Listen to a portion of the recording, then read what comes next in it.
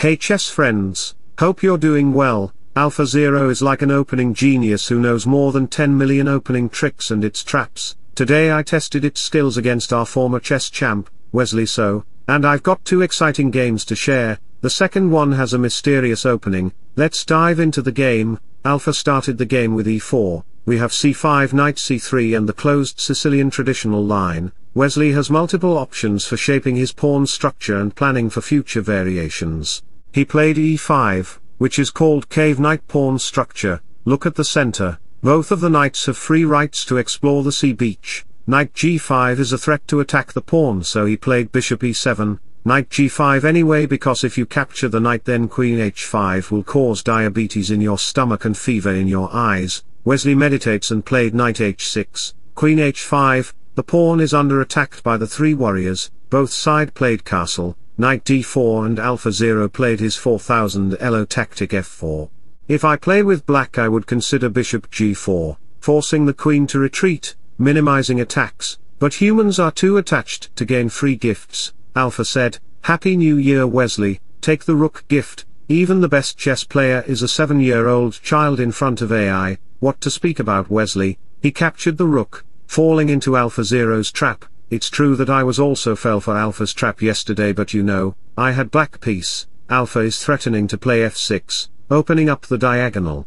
Attacking to the pieces, bishop and knight are pressuring to f and h pawn, queen is ready there to checkmate black, bishop f6, stopping the pawn movement, knight h3, and apparently best move for black is to take the pawn or play king h8, but Wesley tries to bring his knight in center. It's too late, too much for black. Knight takes f6 if you capture the knight, then after takes, queen g4 is coming to checkmate you, knight e3 rook f3 king here takes bishop e6.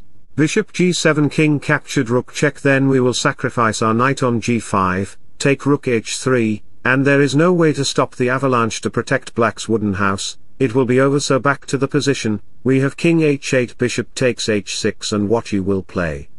It's just over. If queen takes f6 happen, then bishop g5 will trap the queen right away. So in this position, if you think, hey Stockfish, what if I capture the bishop? Well my boy, queen takes h6 is like having a crow throw his toilet in your face, takes, and it will be a checkmate in just few moves. And friends, if you are enjoying my content then like the video now, your likes give breath to live in YouTube, otherwise I would be just an engine. Wesley captured the knight, knight g5. Threatening bishop g7 followed by king takes bishop, queen takes pawn, which will be a mate, so take f6, this is the main threat, rook can't protect it because of queen takes f7. He played bishop e6, bishop check here takes, bishop g6 queen h6, there is no way to stop mate. Whatever is worrying you right now, forget about it, take a deep breath, stay positive and know that things will get better. This was the first between Alpha and Wesley. Actually this was the bullet game, that's why Wesley lose very badly. Our next game time control is 5+3, can Wesley take revenge against Alpha? Let's see. e4 by Alpha, e5 knight c3 knight c6 and Alpha played f4, because he liked to experiment different types of openings in each game. If you had AlphaZero engine then you might be the best opening player. Wesley accept the Alpha's challenge, knight f3. Threatening to hop the center to control key center squares, guarding the g5 square, the pawn will be under attack by the bishop, bishop c4 castle will create problems in kingside geometrically. Wesley said, nope, I will build my structure. h3 bishop here d4, he pushed his third pawn on h-file to hit the knight with his Kawasaki bike, therefore the d pawn will be weak, h4 g4, any normal player might think of retreating the knight but that's not correct approach. The king is very insecure there, black have nasty pawns. If you play King's Gambit or Vienna Gambit and lose against your opponent, that's a very shameful thing. Alpha played knight g5 and got trapped by f6. I appreciate Wesley that he is not a 7-year child or noob player against AI, takes. The queen is under attack, so if you dare to play knight e7, bishop c5 will pressure at your f7 square with two pieces, knight takes pawn, knight to d5 to bombard at your knight, knight retreats castle d6 bishop f6, if you capture the knight, then after knight check, king here check king g7 rook f7.